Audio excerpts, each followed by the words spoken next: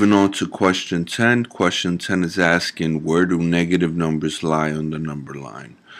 Well, they're going to lie on the left side, right? Left side of 0 to be specific. Recall that 0 is not a positive nor a negative. So let's go ahead and give you an introduction here on negative numbers. Negative numbers. We're going to draw our number line, and this time we're going to go up by threes. Alright, so let's draw 0, 3, 6, and 9.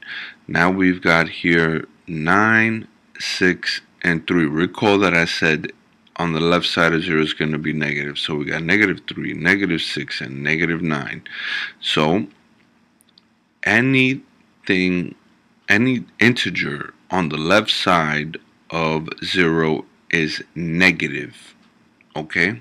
Left side of 0. Perfect. Let's draw another number line so you can get a quick understanding. So this number line here, we're going to start off negative 1, 0, 1, 2, 3, and 4. Here we go. So let's identify the negative values. Well, it's going to be simply a negative 1, because any integer on the left side of 0 is considered a negative number.